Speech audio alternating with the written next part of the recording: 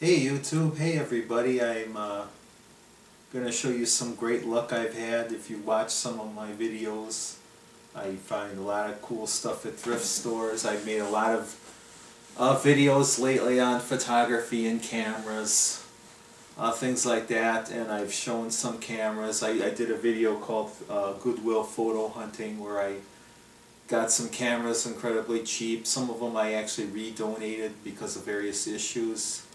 I did one on vintage camera shopping where I kind of anecdotally related how I got other cameras and what I needed to do to fix them or whatever. Well, guess what? In just a space of 1 week at one thrift store, and by the way, don't in your comments ask me where this is. I'm kind of going to keep it my little secret because it's been such a great source of great stuff. It's stuff that I actually buy and use, not stuff that I'm trying to flip for a quick profit. And reason why I'm making this video too, I'm not bragging or nothing about the stuff I get, but I want to encourage people to bypass these pickers, the ones that fill up these thrift stores on Saturday and Sunday afternoons, and then they find stuff and then they put it on eBay and they think they're going to get rich or something. Well,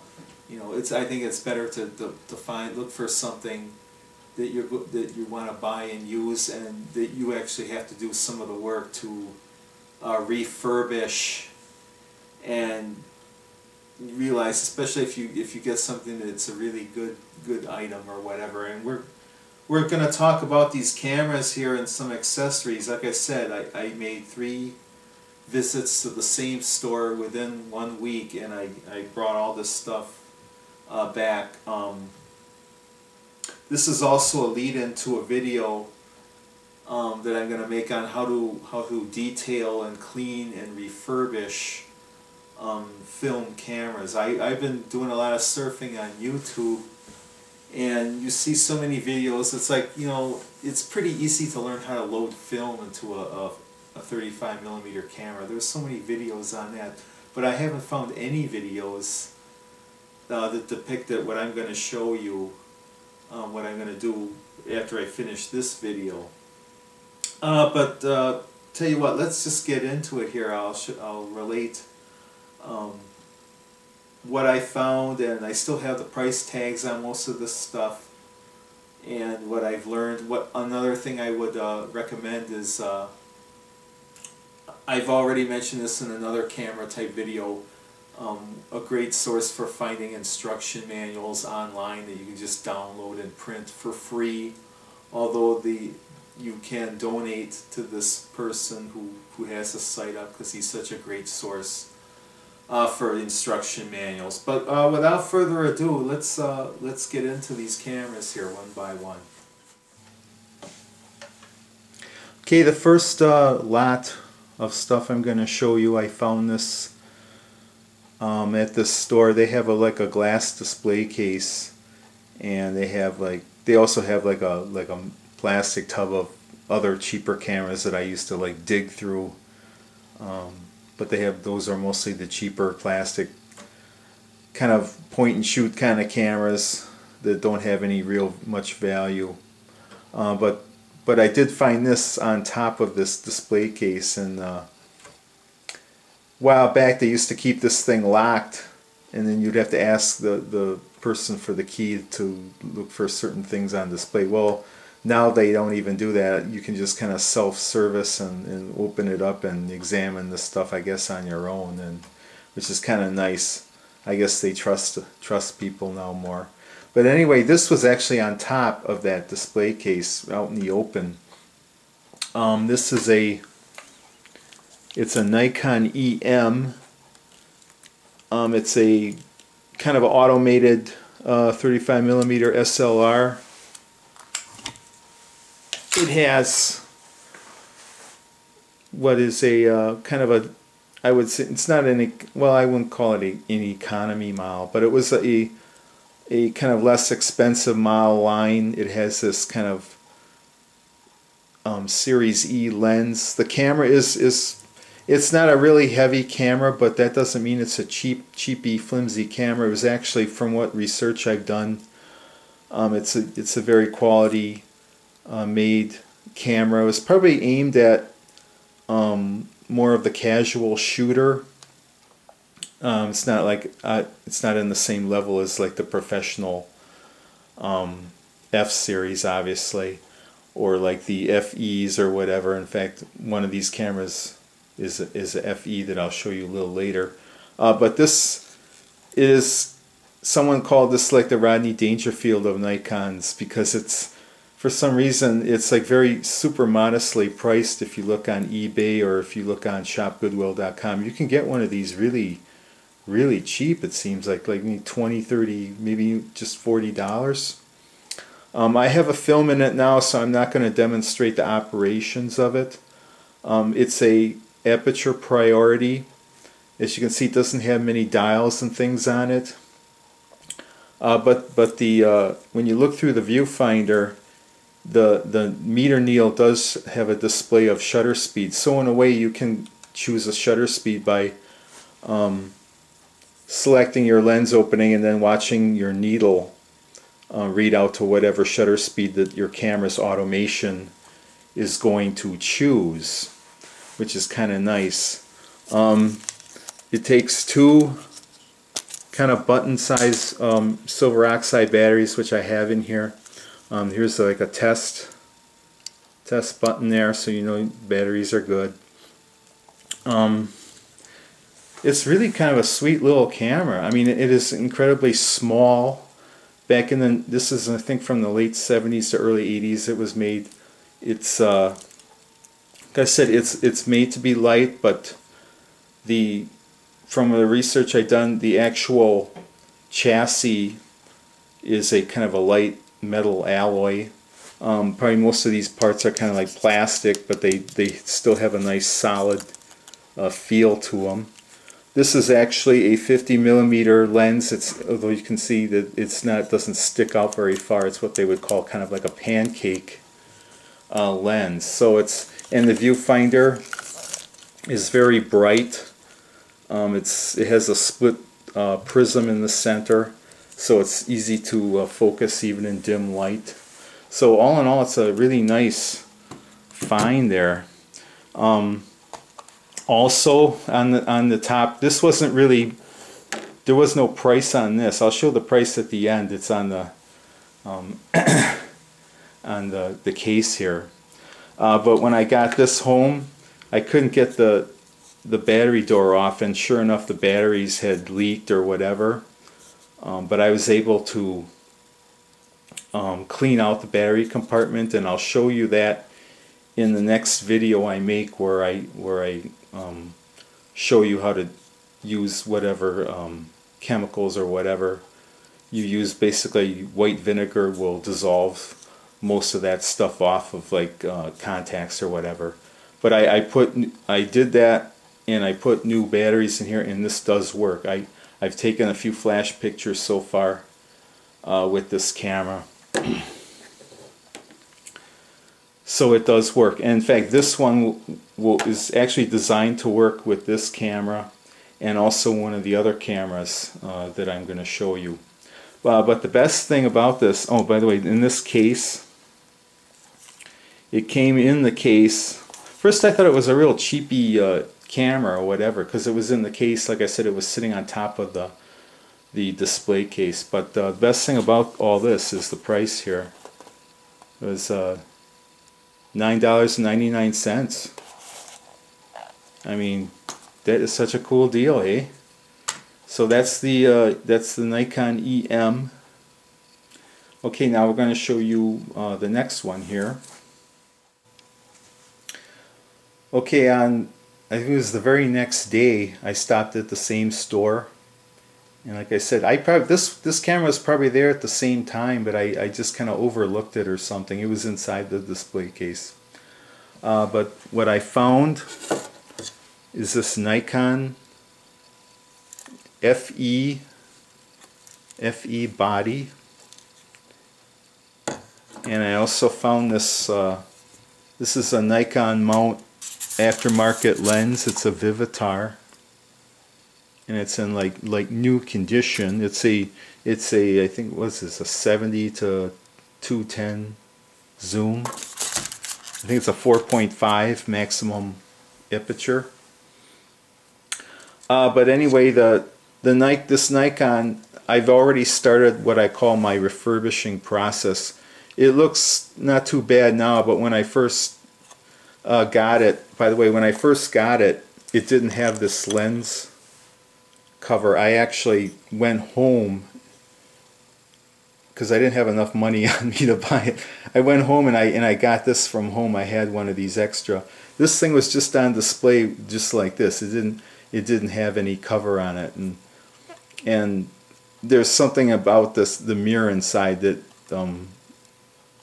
that I'll explain, that why you should always keep a body cap on it. But anyway, I've started the refurbishing process here, and I still have to go over it pretty well. As you can see, the inside's actually pretty good.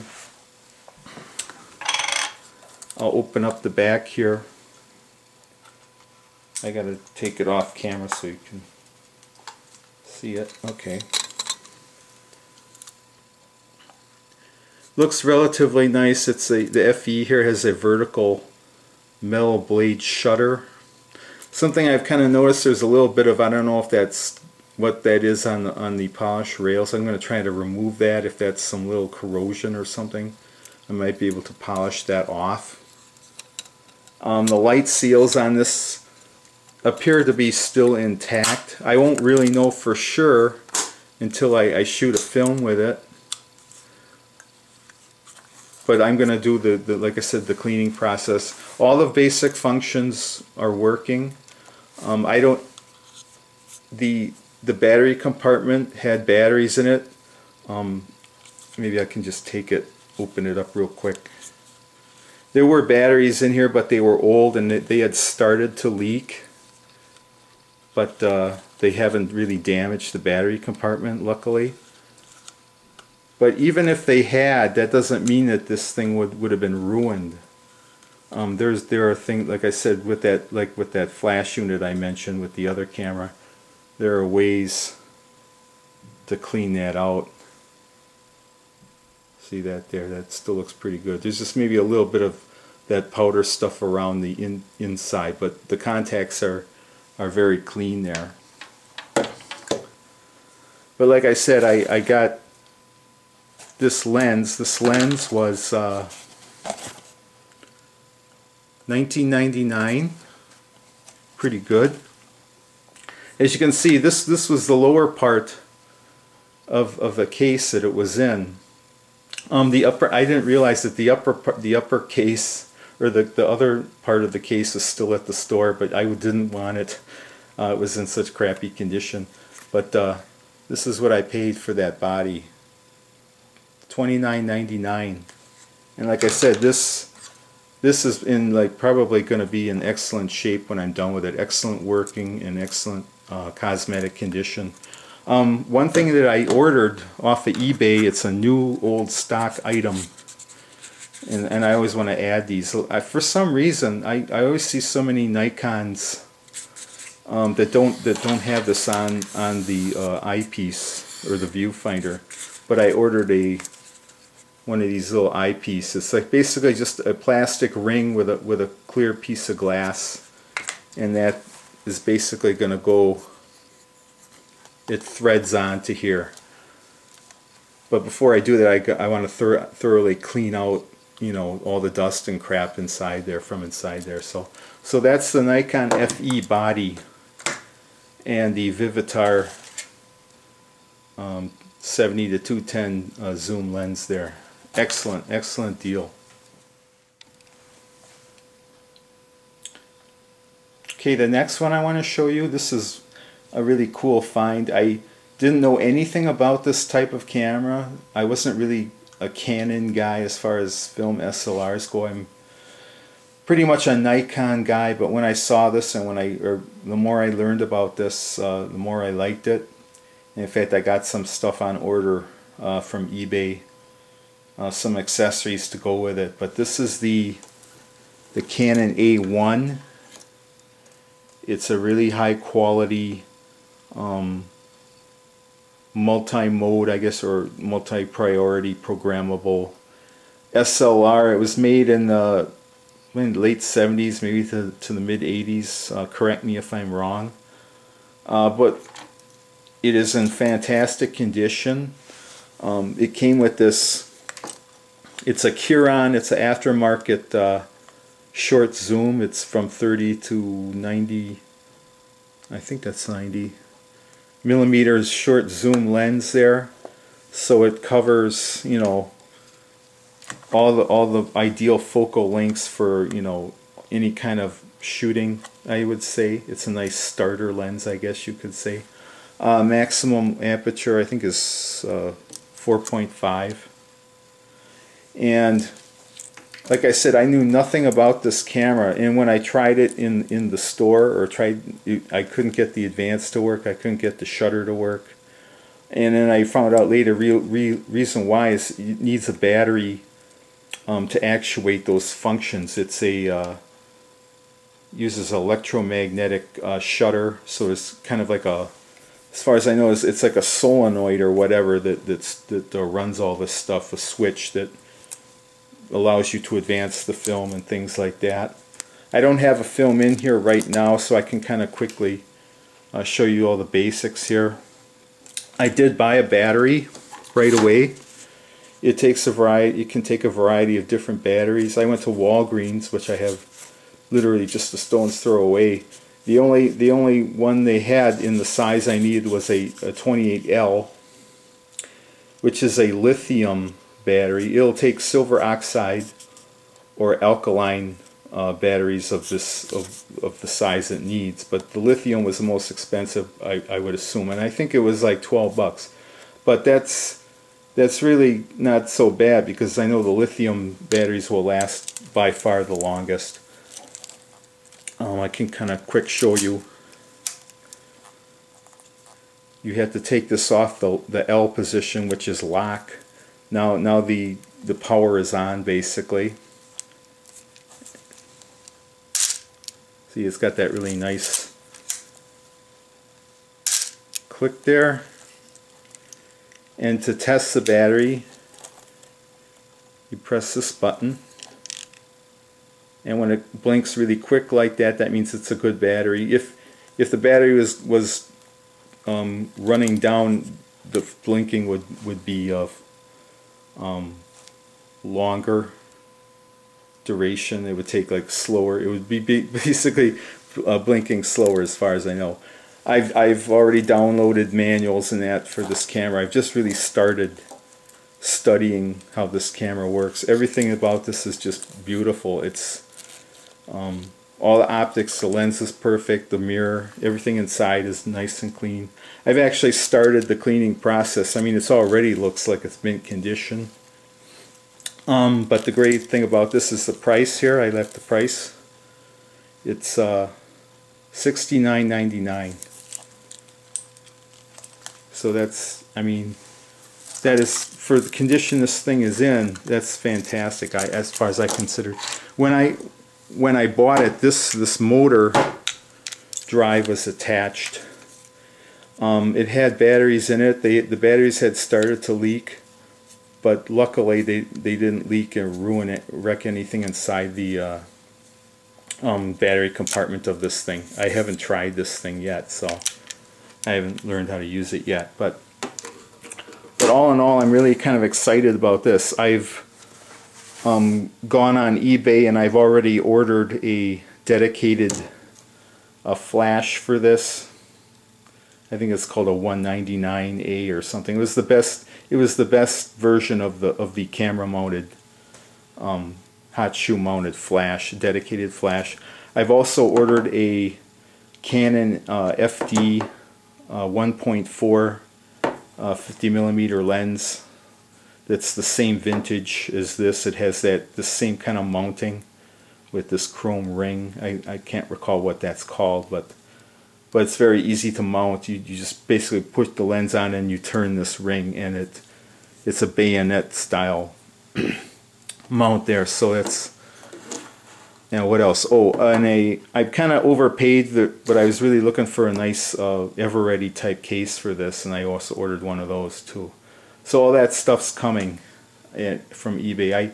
I plan on keeping this. This is such a cool camera, just to play around with it. Like I said, I haven't put film in it yet. I haven't really learned all the functions yet, but everything appears to be working perfectly. It works as good as it looks. So that's the Canon A1.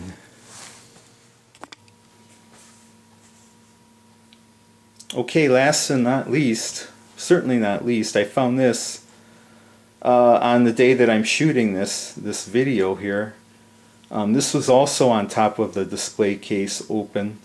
The top was open, and I saw it said Pentax. So I thought, oh great, maybe it's a K1000 or something. But actually, this is actually better than a K1000. And I'll open up and I'll show you what I all got here.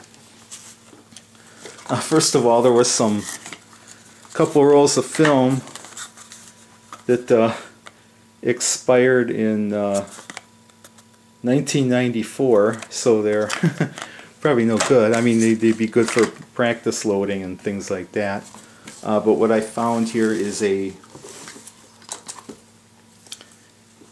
a Pentax K2. Now, I knew nothing about this camera either, but I found out it's actually a precursor to the like K1000. In fact, it's actually much better than the K1000. If you're familiar with that camera, a lot of people are.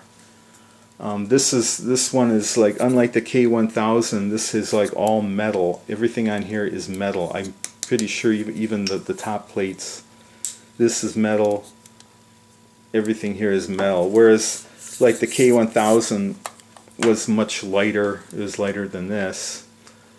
It used a lot of more plastic components, whatever. But this is, I think this is from like the mid 1970s. It's got a Pentax lens here, a normal, like a 15mm, 50mm lens here. It's a f2, so it's not the super fast like a f1.2 or something, but it's more than adequate for viewing through, and it's like automatic type. It reads the light and you can focus at full aperture, and then it's like automatic. So when you actually take the picture, it'll stop down to the lens opening that you really need for the correct exposure. It has a matched needle light meter inside. I haven't put batteries in it. I opened up the battery compartment. The battery compartment is good. There were 2 batteries, but I assume that they died years ago, but they haven't leaked or nothing. So I'm pretty confident that this thing should work. Another funny thing, this was actually pulled away here, some of this leatherette, and I just kind of pulled it back and pressed it back down. It seems to be pretty good now. And kind of briefly, oh, I have to go. I'm sorry. I have to change it to a shutter speed. I can't have it on automatic, and and there's a lock here too. I have to unlock that. See, it's a nice sound there.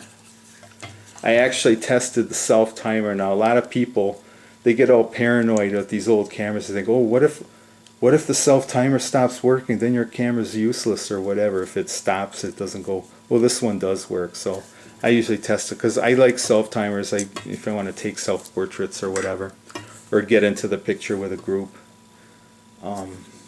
Like I said, this one appears to be all metal.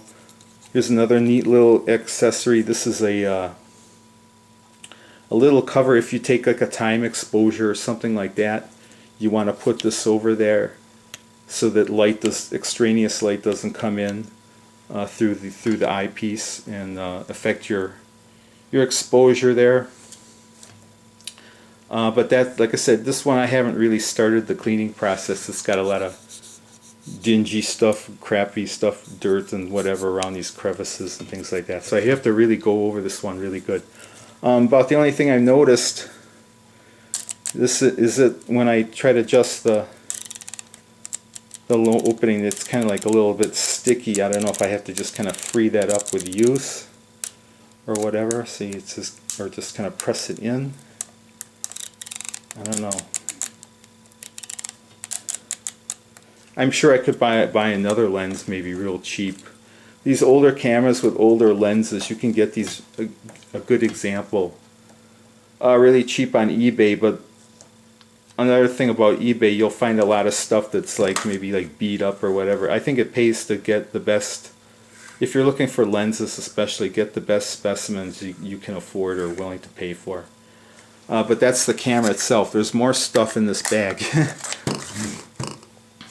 Like I said, oh, another nice thing, they had these little desiccant gel packets which kind of helps keep things from getting moldy or whatever. Now in this case, see, I got more stuff in here. The filters, I actually have filters on here already, but I already have these were just the cases for the filters. There's two UV type filters and a polarizer.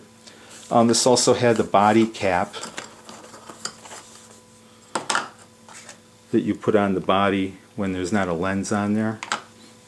There's a flash, and this is, I'm sure this is like a dedicated flash for this model. Now this has the same problem that Nikon flash had that I fixed.